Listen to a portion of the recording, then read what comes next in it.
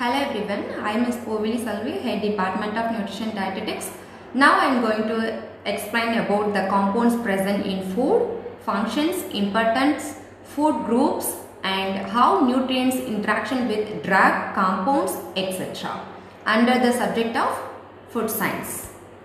A small introduction about food science. Food is a mixture of many different chemical compounds and it's to be studied to food science involves understanding when or the changes occur in chemical compounds during handling, preparing, environmental changes, horticultures, like environmental changes means cold, hot, air, etc. Finally, the food science includes to study of nutritive value of different food and food materials also. In addition to this, we have to know separately and we are going to learn about this, the details and as appropriate for each and food groups based on this food additives, fermented food, food technology, food fortification, biofortification, food chemistry, non-nutrients of foods, functional foods, phytochemicals, food safety and regulations, etc. Food. Civilized man does not eat all the food as it is available in nature. He cuts, crushes, cooks, processes and modifies in many ways before consuming and adding variety of diet. It's defined as anything solid or liquid which when swallowed, digested and essentially nourished to the body. Next, I'll move on functions of food. So, foods are classified according to the functions, especially the parts and organs present in the body. Energy. First one is energy yielding. So, this is high in carbohydrate, fat and protein. 1 gram of carbohydrate gives 4 kilogram of calorie and 1 gram of protein gives 4 kilogram of calorie and 1 gram of fat gives 9 kilogram of calorie.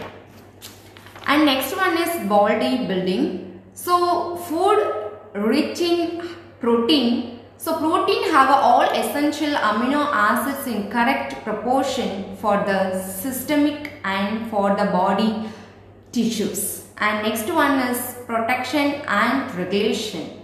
Food high in protein, vitamin, minerals and all the nutrients have regulating the functions of body and to maintaining all individual organs works and to, for example, heartbeat, water balance and body temperature maintaining, etc. And next one is maintenance of good health. Food contains all the phytochemicals, antibiotics which helps in preventing degenerative disease and plays an important role preventing like heart disease, cancer, diabetes mellitus and so many diseases, etc. Next one is food groups. So we will look up like about the food groups I showing the slide. It's classified into different food groups depending upon the nutritive value divided as a food groups. So food groups, it should be must balanced diet. Food should be chosen from each food groups in sufficient quantity.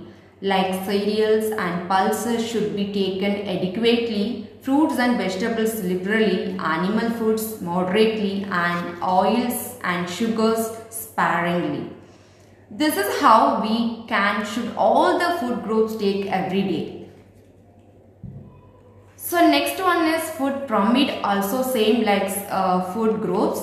It's based on food groups. It's suggested by ICMR. Food groups pyramid. It is meant for use by the general healthy population. It is taken an amount or types of food to be included in the digested in everyday diet.